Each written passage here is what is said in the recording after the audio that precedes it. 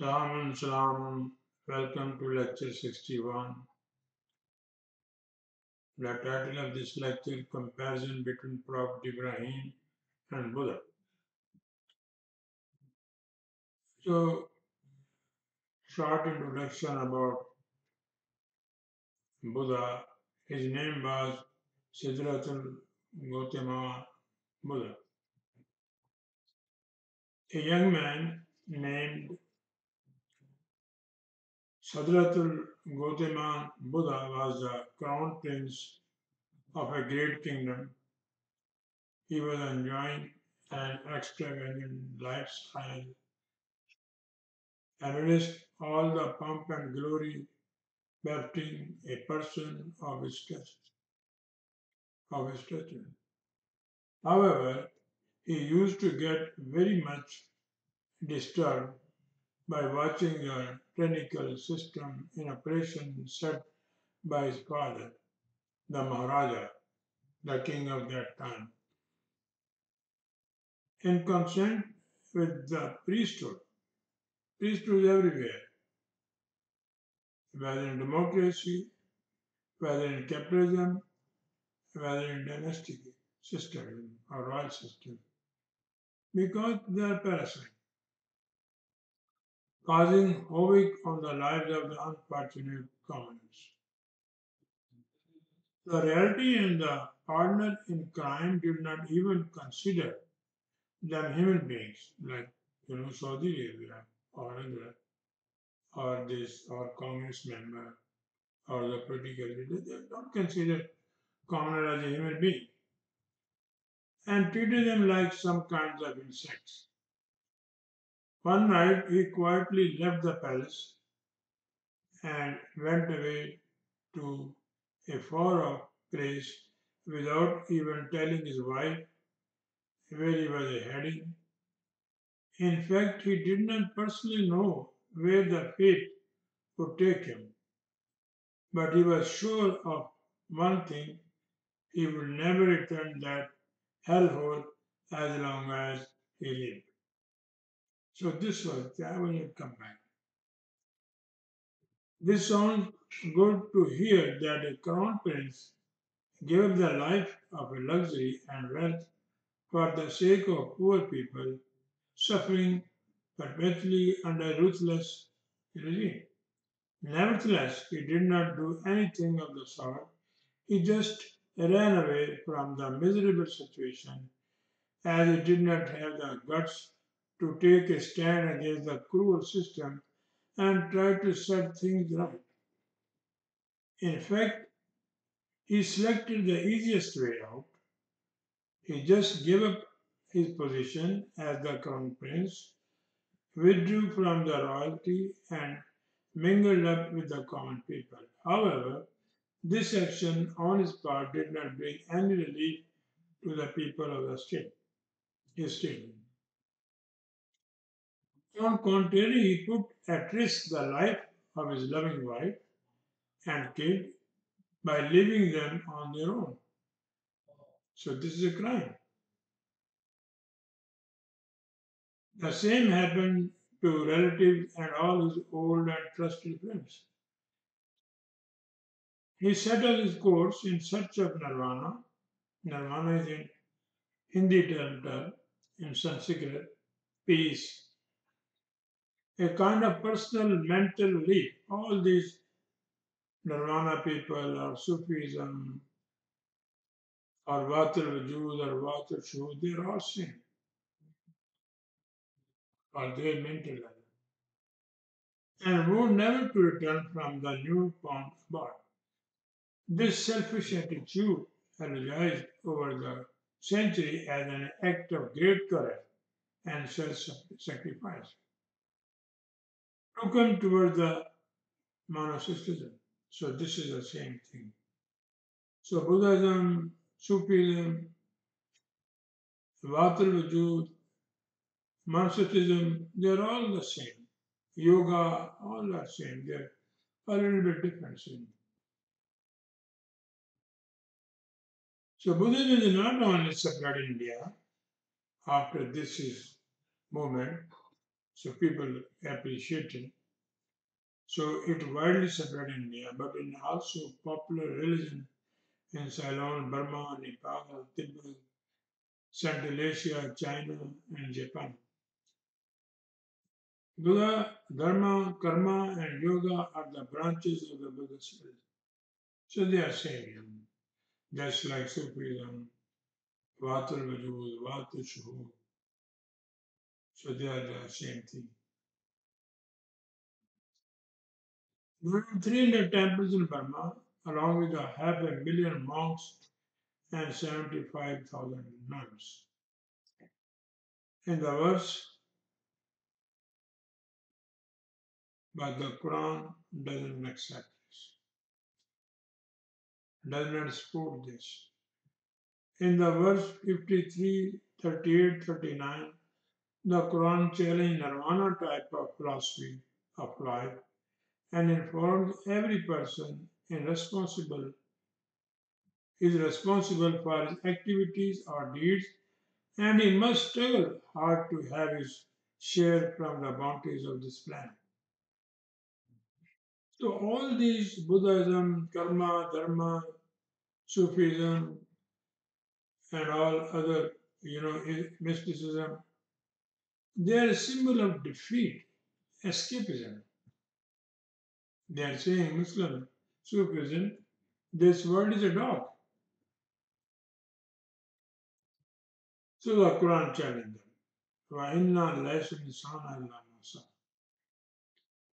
And this social and sensible individual, man or woman, is entitled to receive that for which she has strived for. And the compensation should be according to his quality of work. Look, this is a universal law. Quran is given. This rent is parasite. Any work where you are not working, you are not contributing, you are taking the money. It's interest.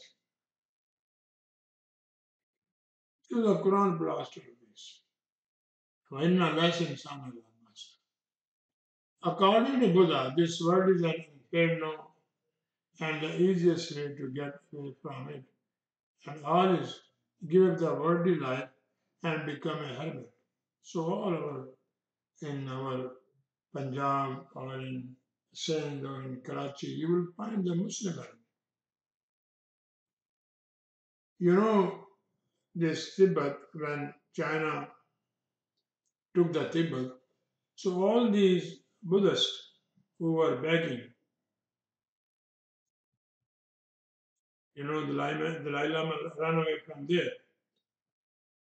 So what China did, he developed the railway train in that area and he gave them the job, these sadhu or Buddhists who were not working, they are just naked feet without any proper dress, they were begging.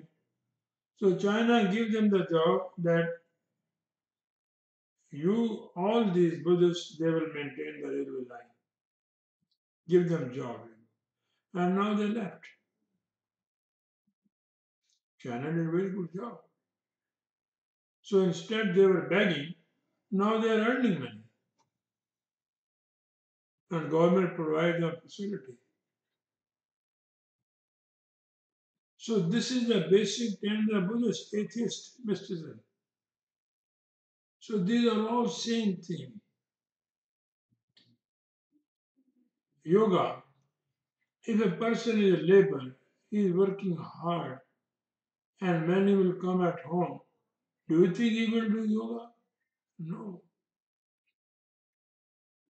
This exercise for the people parasite.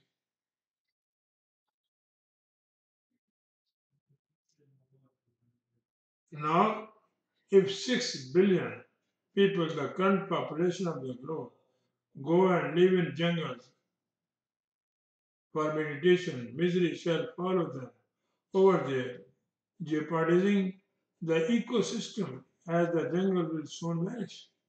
If everybody will go for meditation, follow the Buddha and go to what will happen over there? Buddha's simplistic viewpoint, as understood over the centuries, is that the root cause of all kinds of troubles, pain, and suffering in the world is due to the ambition of the people, due to your wish. This is the main, look, this is the main source of progress, and they want to kill it. Islamic mysticism, Sufism, Buddhism, or Hinduism, they are all doing it. But they have all the money in their churches, in their worship place. He blames desires, idols, and wishes to be at the core of all human problems. So this is his thing. This is the gist of the Buddha's philosophy or theory. Therefore, the best way to live a good life, according to Buddha, is to get away from it all, to do nothing except killing one ambition and having a very modern life. So this is the brief introduction and his philosophy of Buddha. Now Ibrahim faced much more dangerous and difficult situation as compared to Buddha. The kingdom of his times were symbols of injustice, cruelty, and misery, and he was not the son of king or any relative. The Quran says Ibrahim was confronted with an extremely serious and perilous situation. The people for those rights he was fighting for feared the king and the gangs of the partner in the crime. Like today, democratic, gangs, their partner. After 4 years, the second party. They're all democratic leaders in all the countries. They are working for the establishment. Behind them, there is a army and religion. So in verse 226, the Quran gives the glimpse of this situation in which Ibrahim was, in a horrible situation. The Quran informed that Ibrahim had a big problem on his hand as he was not finding a way to breathe a new life into the nation that was barely alive, objective like the situation of the current 2.6 billion Muslims. Same situation.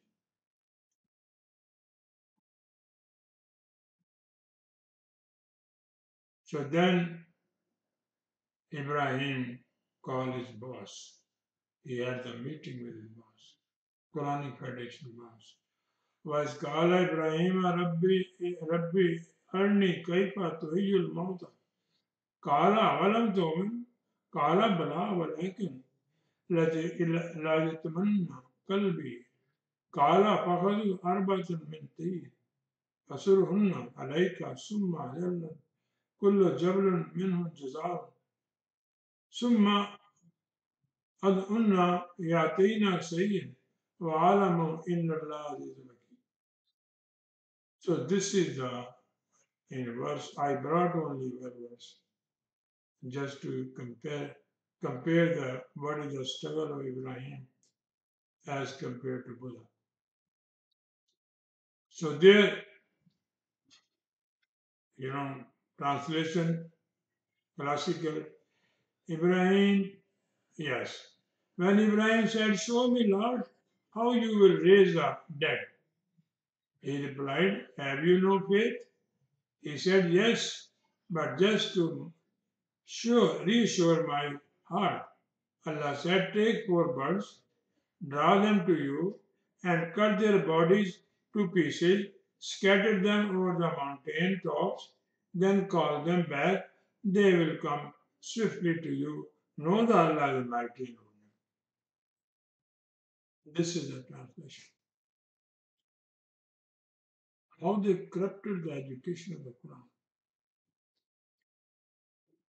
Piece of a light translation. And when Ibrahim said, wise Kala Ibrahim, to his cherisher, his boss, his sustainer, I am at loss. Show me how I can put the new life, how I can put Gaffer, dead nation to Hijul Mauta. How I will put the life, Mauta, this economic destruction, justice destruction, mystical destruction. How I can put the life? People are in a very bad condition. He said, you do not trust. Do you have doubt about this command? So whatever we have given you by the Quran, you don't trust it? The boss said that this dead nation cannot revive with new life. Do you not sure that you can bring with this implementing this Quranic system? He said, absolutely. I trust about this, the effectiveness of this message. But to satisfy the reasoning of my mind, tell me how should do. Kala balava lakin la yatamanna kalabi. Mine. I will give me guideline how I should do it. He said, hold a group of sympathetic people, Arba. Their translation, Arba forward. But here, Arba means go and check the lexicon. Sympathetic people, tenderness, correct them. They are very soft-hearted. Make the group, make the party, Arba. Arba means also. Rabi, you know the crops, Rabi, same from here. From high-spirited, like free-flying birds, are free-thinking men who are sharp, liberal, and more vehemently fast like a hawk, minty. So correct this. You make a party, tune them. You know the bird, it flies freely. All the flying species, whether mosquito, whether honeybee, or whether bird, they fly free. So it's a metaphorical nation that those people who are not prejudiced, who are free thinking, they do not belong to any nationality or locality, local or caste or religion. Respect these people. Gather these people. Then train or educate them precisely for this mission. Fasal this fasal, when you train the bird or sparrow, they come and sit on you. That is known as self. Just like the bird, you train them, you know. People train the bird. Fasal this is the way. So train them like that. Give them the education of the Quran. Then put the responsibility upon them. Summa ayala. Give the responsibility to blow out or take this message summa adala. First of all, give them training, then give the responsibility. To all Jain leaders, like a mountain, not take the four birds and cut them into slices, make them menses and throw on them. No, Jabal means those leaders, like now, American leader, Khan is their Jabal. King Abdullah or Suleiman, their Jabal.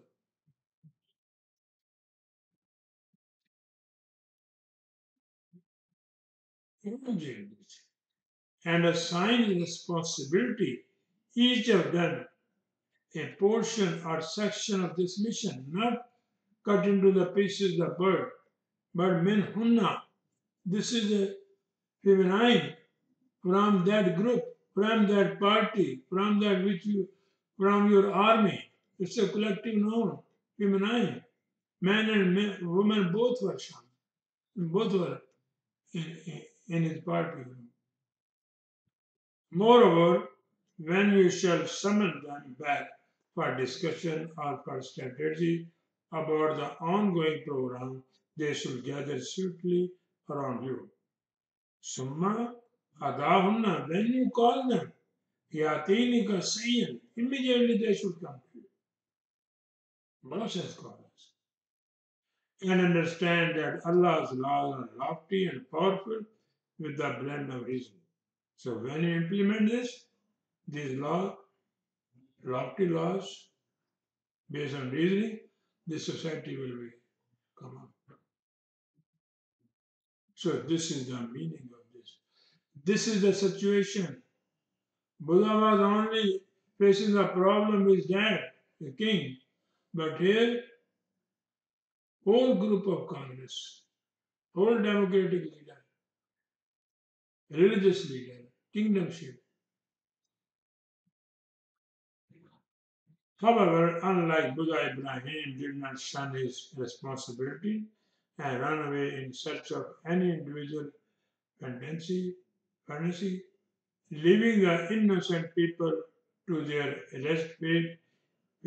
He instead decided to take a stand against the all-powerful king and his spiritual system of government. So he ran away. Whereas Ibrahim made the argument with his boss.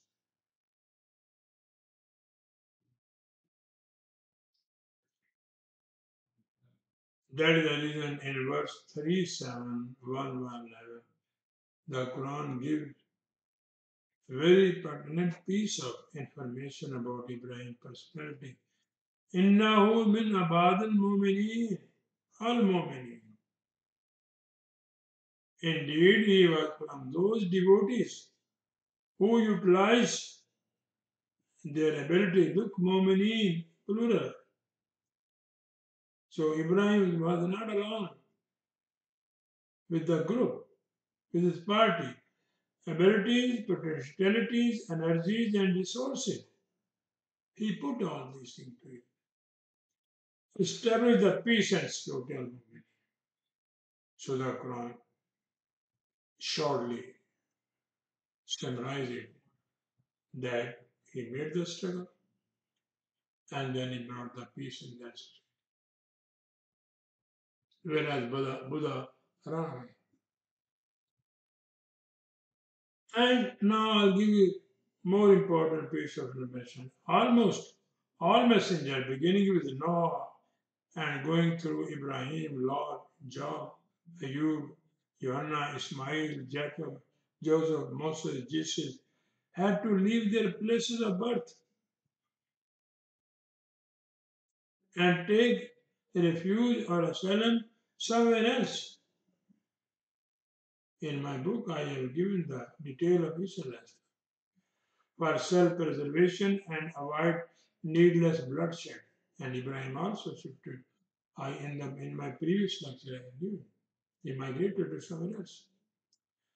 Hence, Ibrahim had to make infinite struggle and face life and death situation to achieve his objective of setting up a righteous social order, whereas Buddha did nothing to change the plight of the people and got away from it all in search of personal peace of mind. The Sufi life is for himself, but a right leader, his life is everyone. Sufi thinks about himself. Mysticism think about himself. However, this was the great, he was the first one to come up with the idea of building a chaplet. Buddha, it's a Buddha, Persian prayer, with worthless dried berries or spiritual beads. So this is a gift of the Buddha to all the religion, beating the bead, dried berries. He invented this. He was atheist, Buddha, and he invented this, rosary, beads of rosary. Now all the religion, Hinduism, Islam, Judaism, Christian, they are all doing that.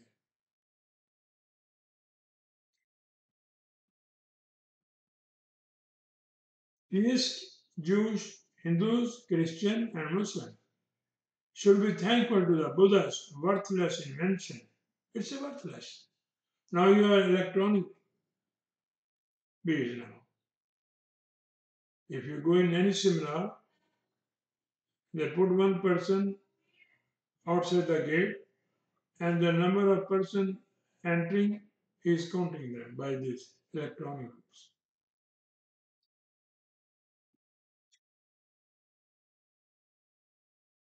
Counting the rosary beads is a symbol of defeat, escapism.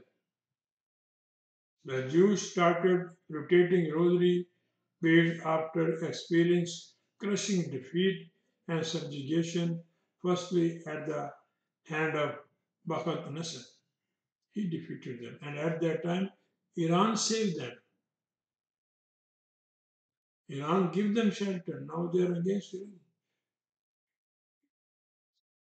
And secondly, by the army of Alexandria the Great. So when they were defeated, then they took this beads.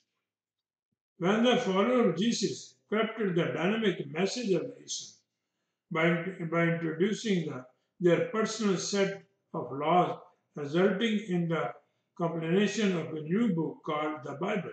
It's a fabrication. The original Bible, the first Bible prescription was in Latin language.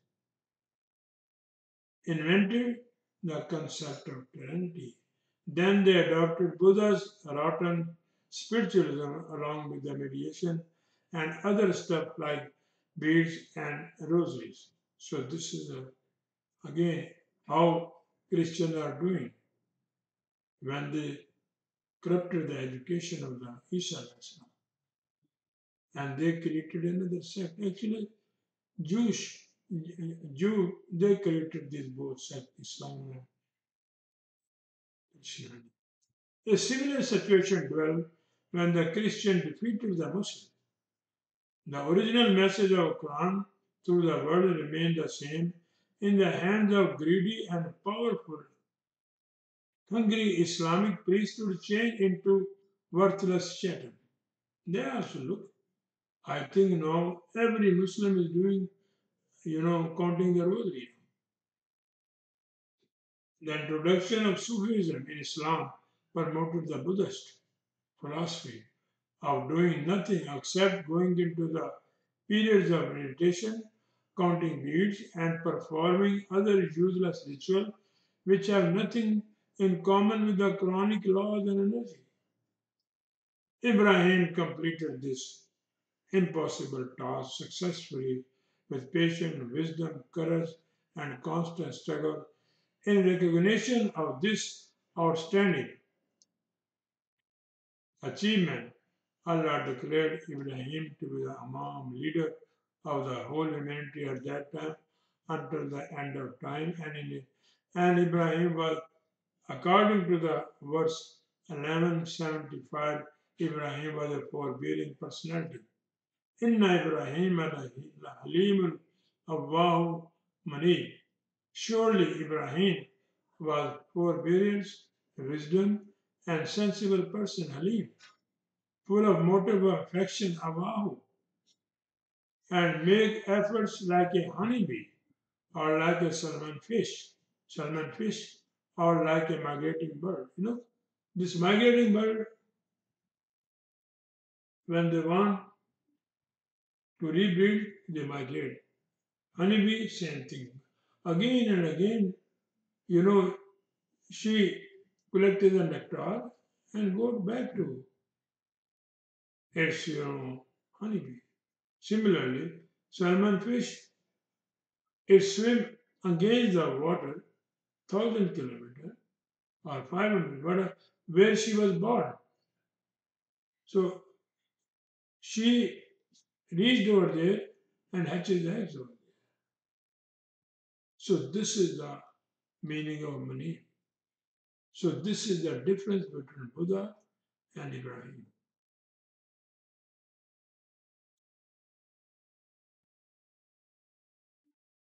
Thank you very much. And next lecture we'll come back to our Hajj and Umrah. There are 2-3 lectures left.